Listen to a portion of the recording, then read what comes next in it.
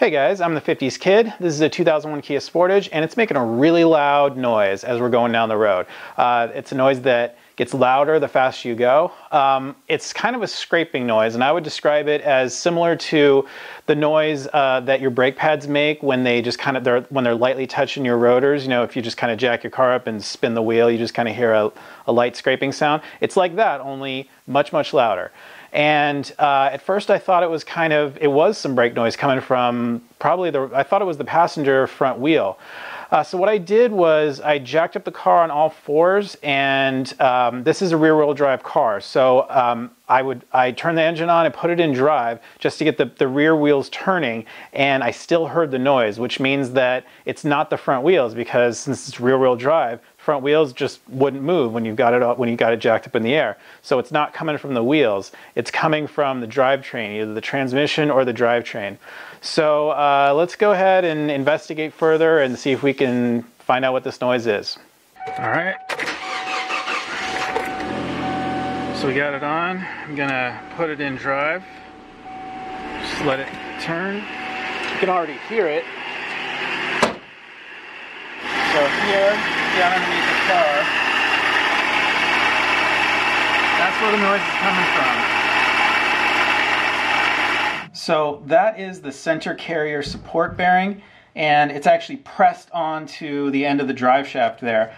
This here, right here, this is the, it's sort of like an extension shaft, because right here is where the transfer case would go for the four-wheel drive version. So this is just sort of an extension drive shaft that comes out from the transmission, and this is the actual drive shaft itself, which runs down to the differential back here. So this actually right here, it's actually they're bolted together. They're bolted together with four bolts. So that should be pretty easy to separate. And the center carrier bearing bracket or bushing or whatever you want to call it is just mounted to the frame right here. There's two bolts, so that would come out, and then I'd be able to take the drive shaft extension out. Hopefully I believe it just slips out of the transmission right there. Should just slip right out. So I'll be able to do that and get it off and see about how we're going to go about pulling that bearing off of the drive shaft. That's the thing I kind of don't know. I've actually never done one of these, and I got to figure out how exactly I'm going to pull that off, what the best strategy is. So I can't be sure, but it looks to me like the drive shaft might separate from the yoke right here at this point. So just in case that's true, I'm going to put alignment marks on them, because drive shafts are balanced and I really don't want to throw off the balance. I'm also going to do the same thing right here, just on these two ends. That way I just match this yoke to that yoke. Not exactly sure if that would throw off balance or not. My guess is no, but I'm going to do it anyway. So there's a 14mm nut and bolt, 4 of them. See if I got enough room here. Yeah, I think I do.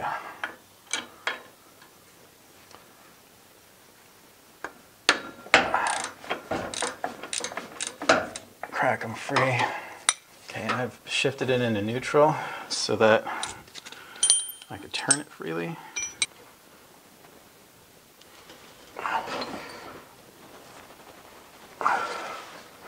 Oh, this one's harder. Okay, what we need is penetrating fluid and something bigger.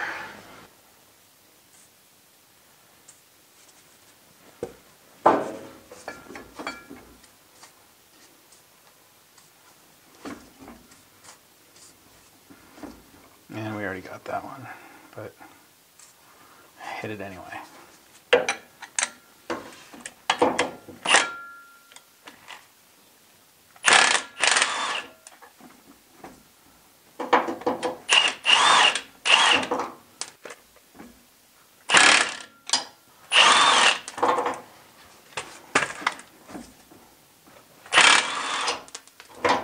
There we go.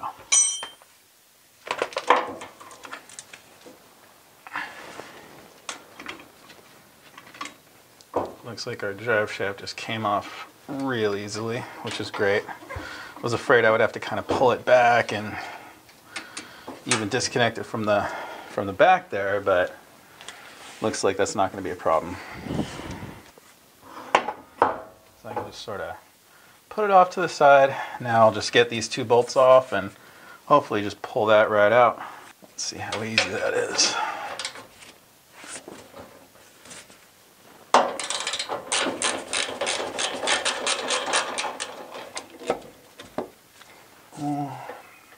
Can we get on there? No, of course not.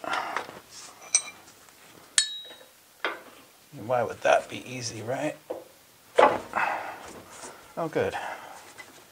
That was not so bad. I think my gear wrench will come in handy here.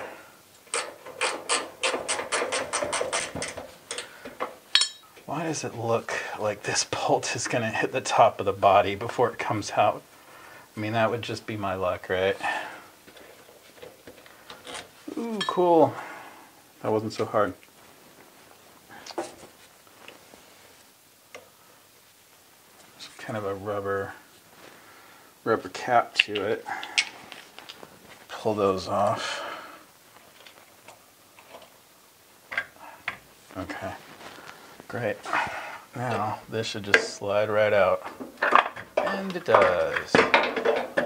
Along with a little bit of the transmission oil. So, as you can see, as you can hear, that's definitely the problem. Definitely the problem. So, I got to get this nut off. It is a 26, but I don't have a 26 millimeter socket. I've got a 27. It kind of fits on there. There's a little bit of play, but it feels solid enough to get it off. So I'm going to try and hope that that doesn't bite me in the ass. And that thing is just turning. Wow. My vise is just not strong enough.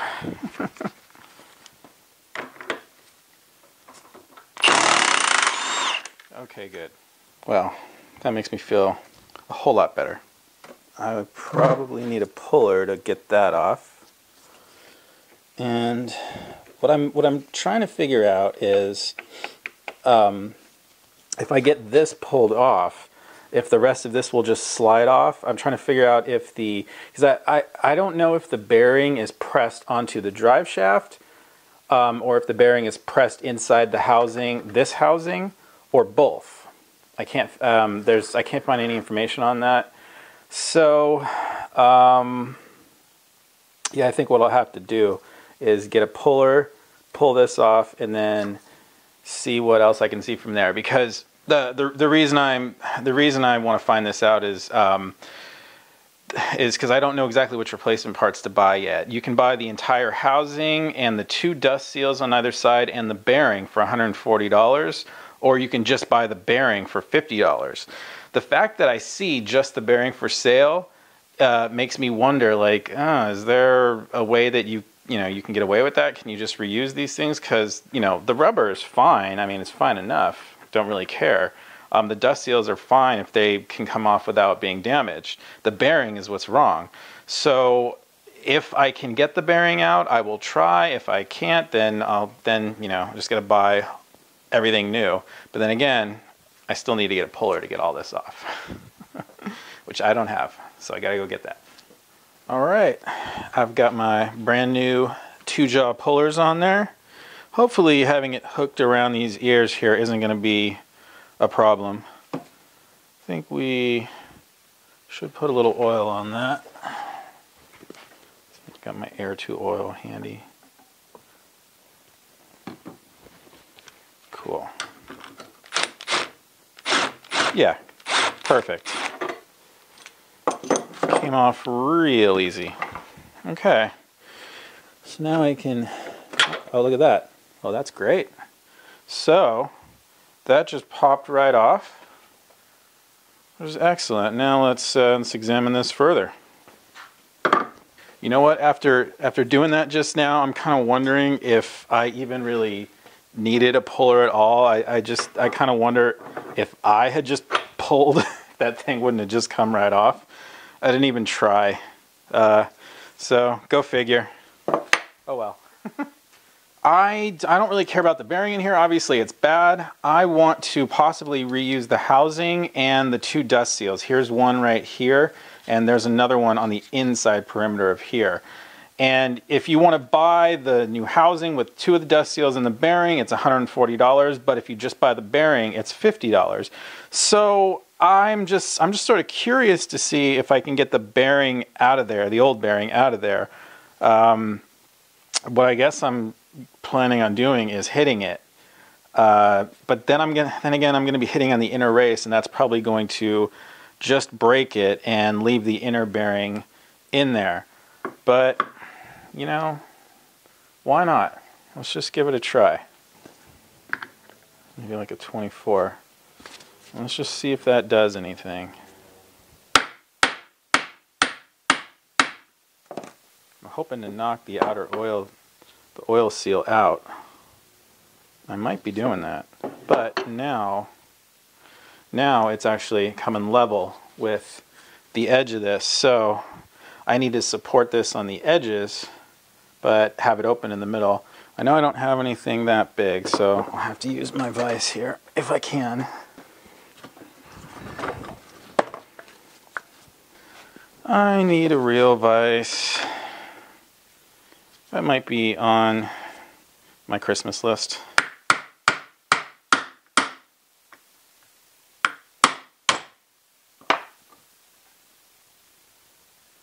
Yeah, we're coming out. Eventually.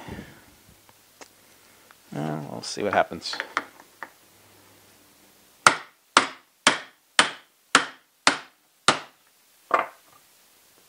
Yeah, look at that. So I think at this point, okay, at this point we're good. And look at that, the bearing came out. How happy am I? I'm freaking thrilled, I gotta tell you. Really happy about that. Now, this is a $50 fix instead of a $140 fix. Or possibly cheaper if I can just find this bearing itself. So it's got a number on it. It's a 62, dang, I can't even read that. 62/2028? 62/28N. So I'm going to go ahead and look for this bearing. Looks like it's an open bearing, which is weird. I'll try to find one that's sealed if I can, because why not? Even though there are 2 seals, I mean, might as well. They probably just did a bearing without seals, just, you know, for cost. Because why wouldn't you get a sealed bearing? I suppose these are the seals themselves, but the seal does look good. So yeah, it just fits over that. But look at the gap in there. I mean, that's what I'm saying.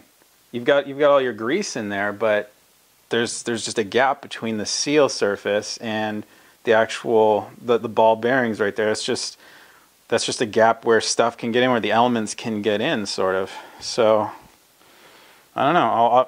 If I can find a different bearing that's, you know, if I can find the same bearing that just comes in the sealed version, I might do that.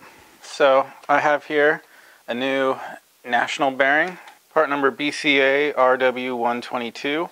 Found this at O'Reilly for 20 bucks. I think it was 25 at AutoZone. I didn't really shop around too much, but it's basically a 62/28 bearing. And if we take a look closely, we can see that made in Japan, Nashi, 62/28. This one says C4, this one says N. Not sure what the big difference is there, but looks like the same bearing to me. So same size, same everything. So cool, got our new bearing.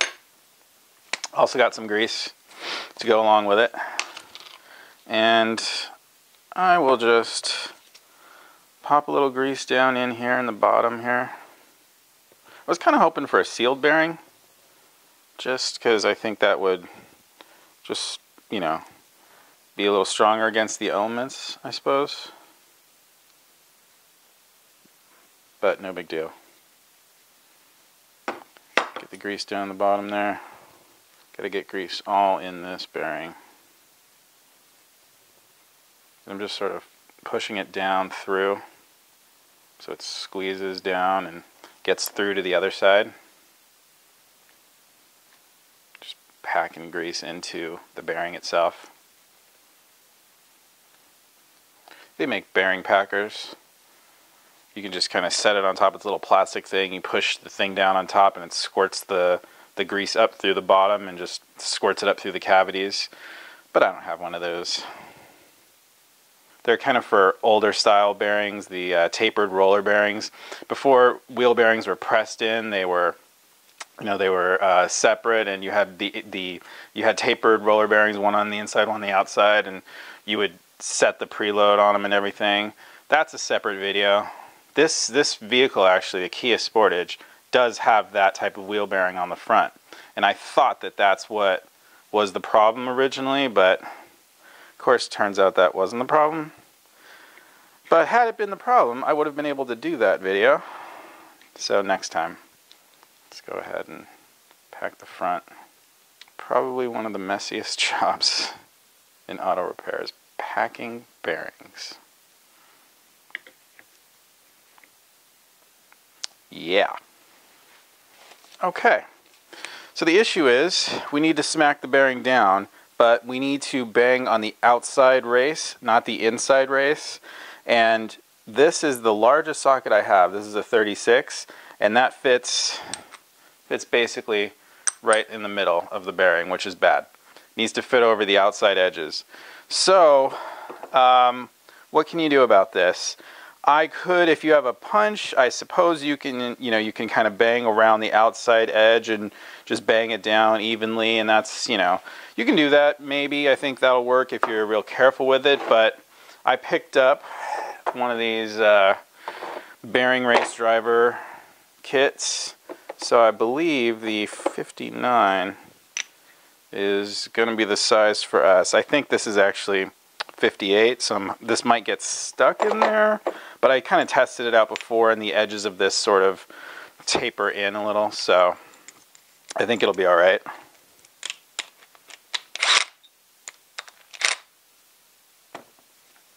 So now we have our seal driver,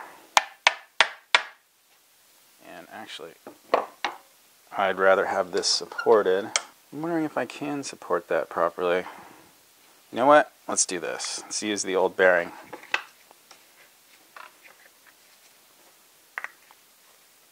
Yeah, that'll work perfect.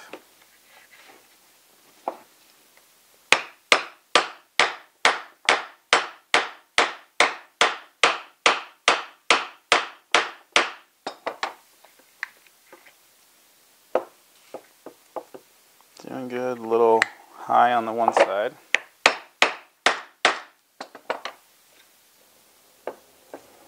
Looking good. Let's just make extra sure that it's all the way down.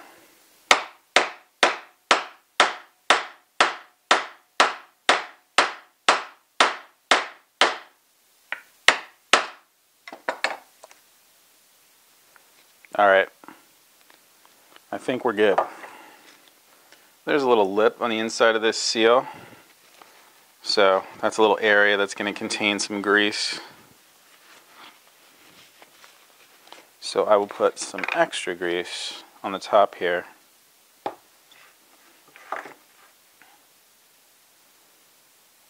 That'll just sort of contain it all down in there. Alright, what I'm doing, I'm just going to pack some grease along the edges, and when the seal drives down, it'll push the grease down. Anything extra will get squirted out the bottom.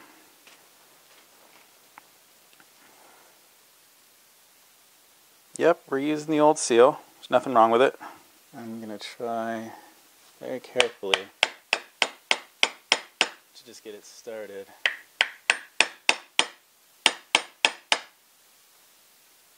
Okay, it's a little high on this side, so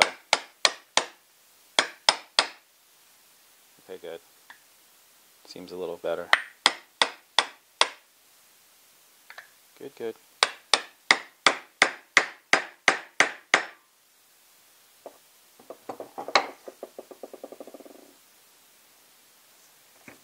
Looking pretty good to me. Let's drive it home.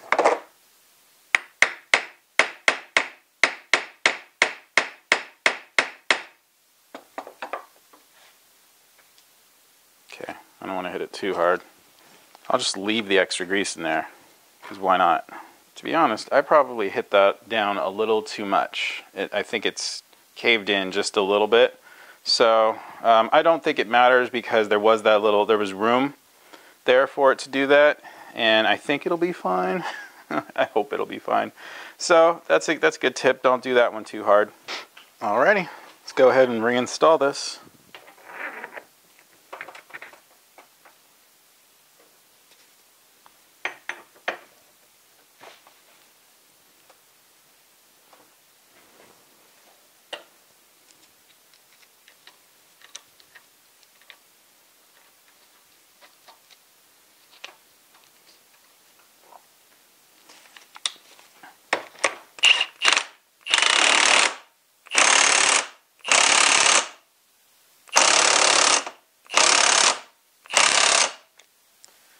I really don't know what the torque is, obviously, so I'm just kind of doing it until it's really, really on there.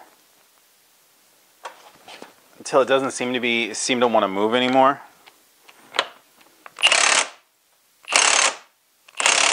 At least not too much. So I'm going to say that's good. You can see where they kind of staked it. They punched it a little bit here and here.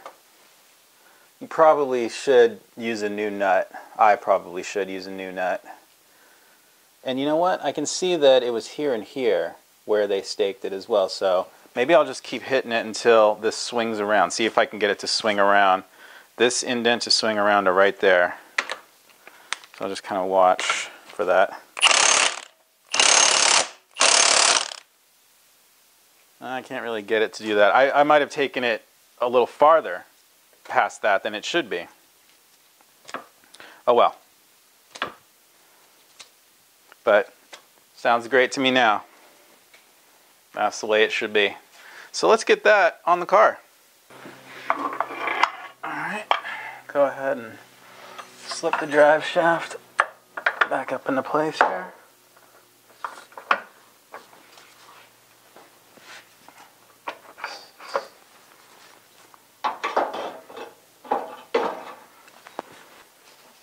If I remember correctly, these went up from underneath. Seems one different than the other. I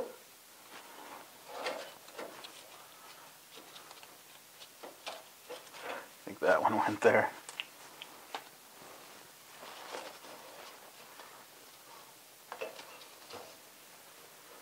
Cool.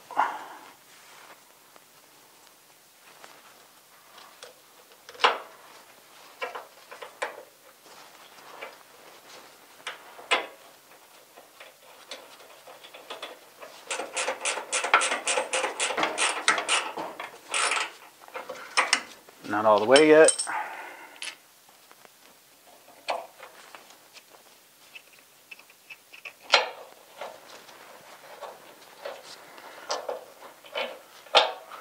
I'll get this other one started first, of course.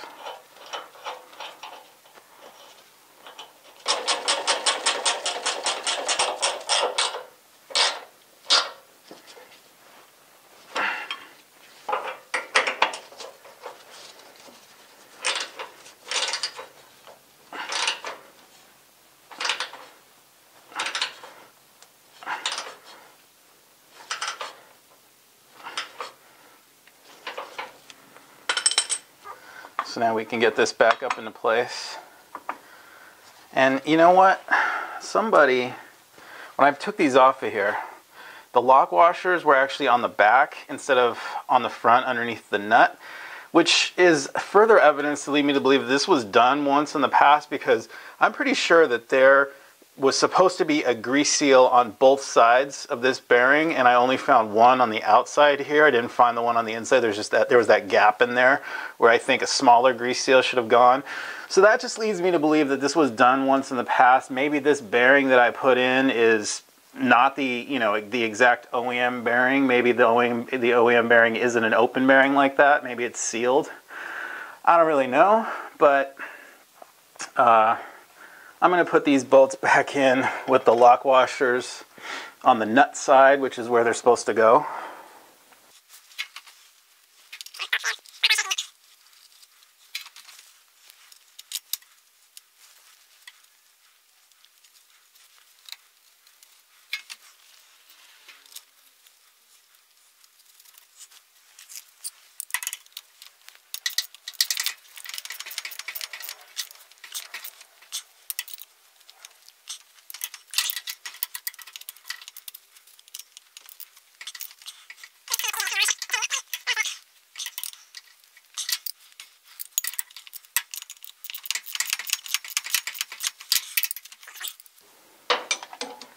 Might have been easier to put these through the other way. Again, I'm not really sure.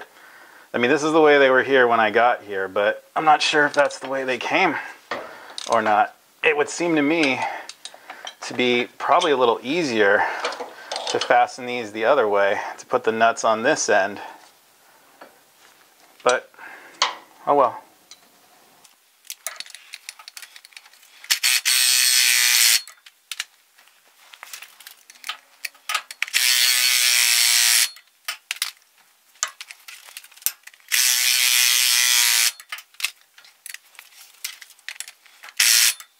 Yeah, they're pretty much not getting much tighter. I believe the torque is 36 foot-pounds. If I'm wrong about that, I'll put something up on the screen here. I will go back and check. But I'm going to do 36, see what happens. I got just a hair more on that one.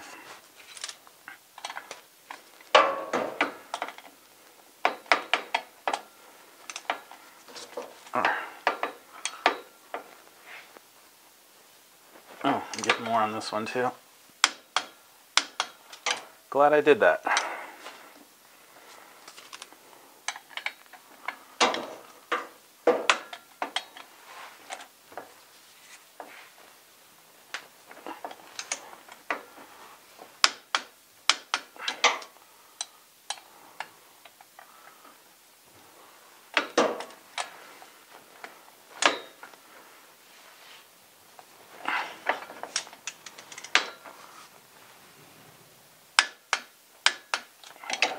All right, let's give it a test.